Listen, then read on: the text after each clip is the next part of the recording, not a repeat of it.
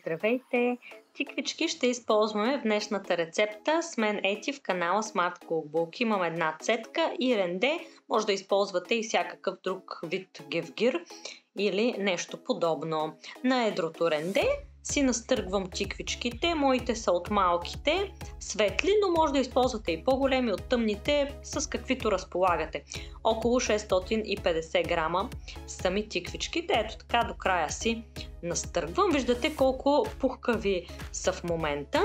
Ще ги посоля и ще разбъркам, за да може да се отседи водата. По този начин ги оставям да престоят около 2 часа. Ако имате и повече време, може да ги оставите и повече или по-малко време, може и само половин час. Просто ще трябва след това силно да ги притиснете. Но ето вижте, след около 2 часа те сами се слегват и се отсежда течността от тях.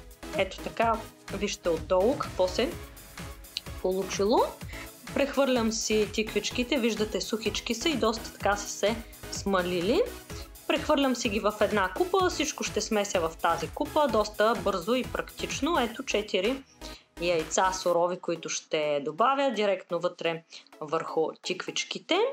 Тази рецепта е като запеканка, изключително е бързо нейното приготвяне. Също така смятам, че е така много подходяща лятна и лека храна за топлото време. Тиквичките също така бихте могли дори да си ги настържете сутринта преди да тръгнете на работа и за вечерта ще ви бъдат чудесно готови. Овкусих си с черен пипер, сух риган една лъжичка и сух копър и една скилидка чесън си настъргвам. Ако имате в момента пресен копър, по-добре да използвате него, около 3-4 стръкчета. Също така ще сложа 150 грама настърган кашкавал и същото количество сирене. Използвам най-обикновено краве сирене и него ще го натроша вътре в купата.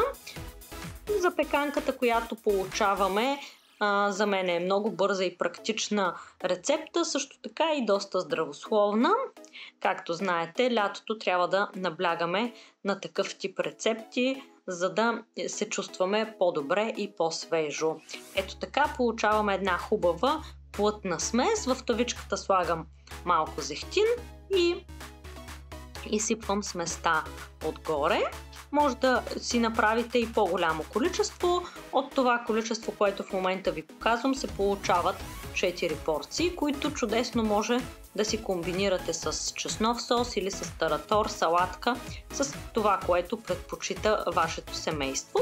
Ето така с вилицата си заглаждам тиквичките и сме почти готови. Отгоре ще поръся още малко зехтин и ще сложа предварително загрята фурна на 200 градуса на най-долното ниво за около 40 минутки. И след 40 минутки получаваме ето тази хубава златиста коричка и изключително ароматна запеканка.